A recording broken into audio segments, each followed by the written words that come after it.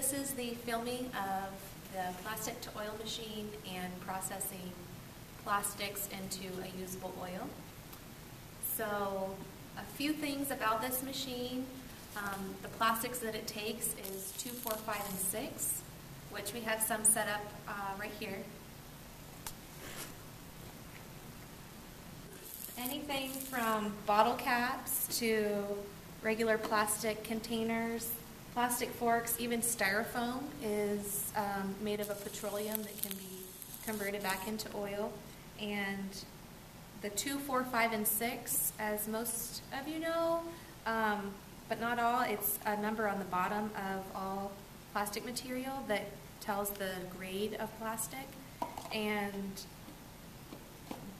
these are more dense plastics, so you're going to get a little bit more petroleum as opposed to like your bubble wrap and plastic bags.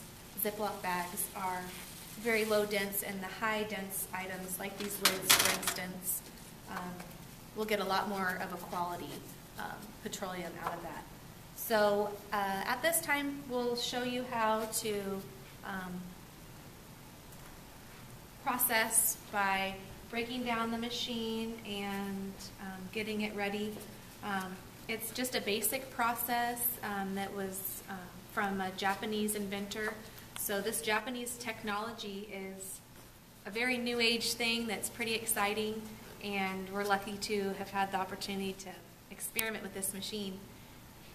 This chamber here holds the plastic, and this is the tube which the vapors travel through, and then this is going to be our water tank filled with water about halfway.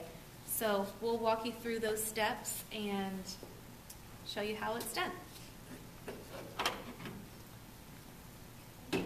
So these lids come off, and this unscrews the top. And as you can see, this chamber is very well insulated, so any chance of it combusting is very rare if it's done and processed correctly. So with anything, you always have to be prepared and follow the directions very carefully with this machine. So this comes off here.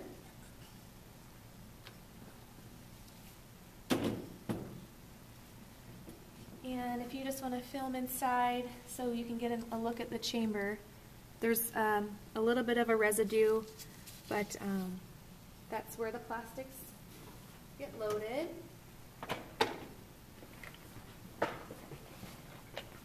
So they just go right in here. We're going to put in some different lids,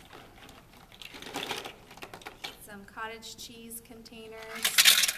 And what we usually do is process the smaller, more dense items.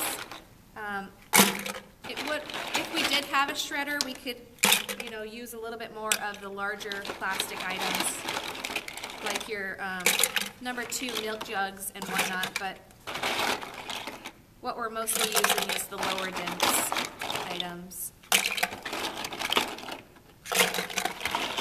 Just gets loaded in.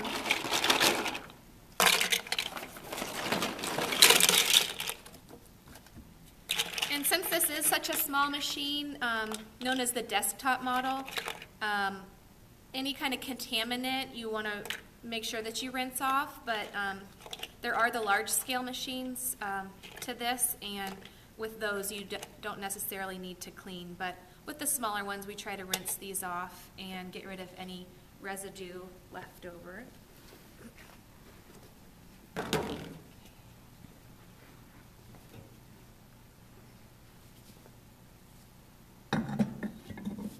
So this gets screwed back on.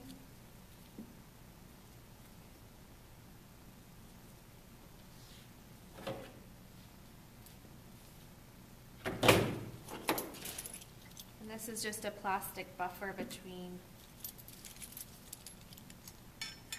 connectors.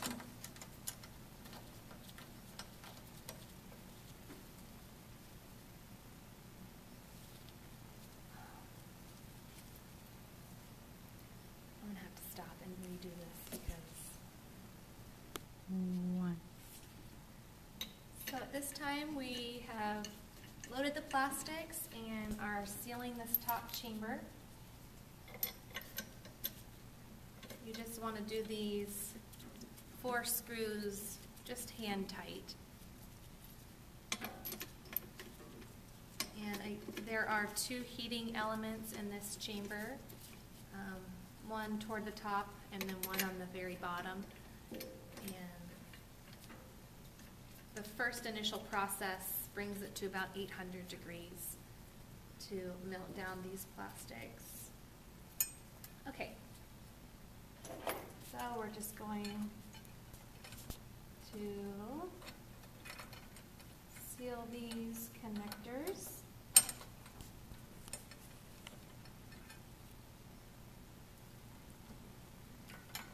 Try not to get my gloves stuck in there.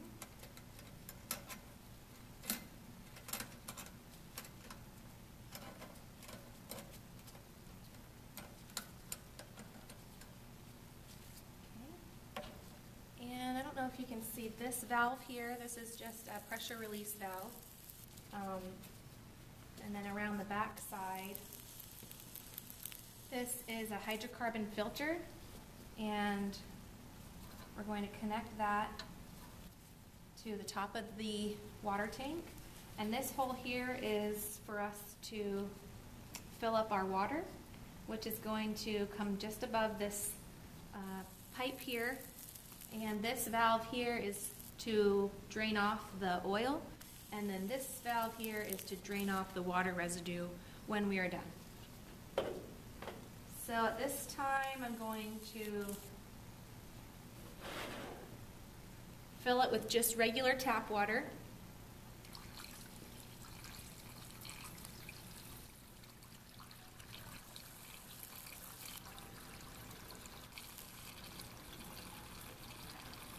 And every session and every oil making session you do, you're going to replace the water every time.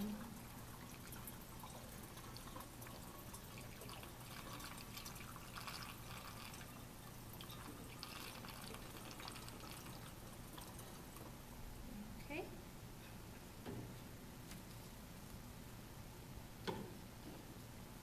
Screw the cap back on here.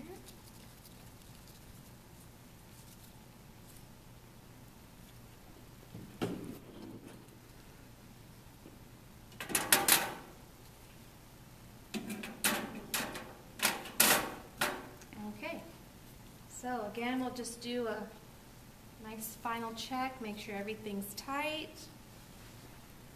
Okay. Now we're going to switch our machine on, and it is in English, so that's helpful. And this is a fixed setting for your initial mixed oil. It's going to be set at these temperatures, but to create different types of oil, you're going to need to change the setting, which we have that configured, and there's a different oil setting for kerosene, diesel, and gasoline.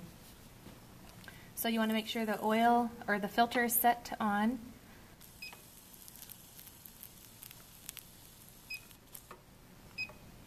And this is somewhat of a foolproof system, so each step is going to prompt you to a series of questions that are not going to allow the machine to process unless you have all of these set. And it's heating. So the first initial process takes about 2.5 to 3 hours, depending on what types of plastic you've loaded. Usually with the lower dense plastics, it doesn't take as long. So what's going to happen here is these plastics are going to begin to heat up and melt, and then the gases of those plastics are going to travel through this tube here and then all the way down into the bottom of the pipe here. Those bubbles are going to travel through the water and condense and start to rest on top of the water, since oil and water naturally separate, they're just going to rest there, and that's when we're able to drain off the top when the machine is done.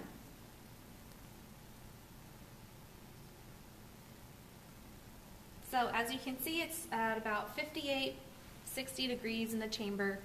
So over the next couple of hours, it's going to reach about 800 degrees, and then we will come back and show the end process of how to extract the oil.